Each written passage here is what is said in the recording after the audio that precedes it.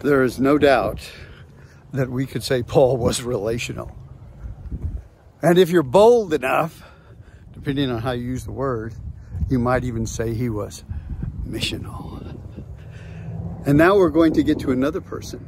He had friends, Timothy, Titus. And here's one with Epaphroditus.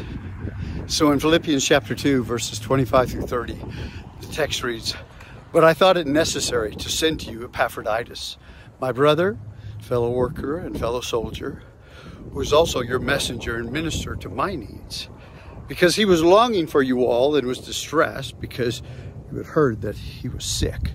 For indeed he was sick to the point of death, but God had mercy on him, and not only him only, but also on me, so that I would not have sorrow upon sorrow.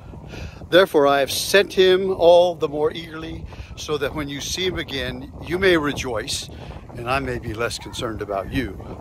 Receive him then in the Lord with all joy, and hold men like him in high regard, because he came close to death for the work of Christ, risking his life to complete what was deficient in your service to me." I wonder, are we a people who do as much as we can, or do we do the least we can do just to get by? And so here is Paul, who loves Epaphroditus, who loves the Philippians, who's willing to, how do I say, he's willing to share. What does he call him? He calls him his brother, fellow worker, takes it a step up. He calls him his fellow soldier. Then he adds more titles to him. Your messenger, minister to my needs. But those at Philippi heard that he was sick, and he was sick. He was close to death for the work of Christ. And so Paul said, I will share him with you. And so he did.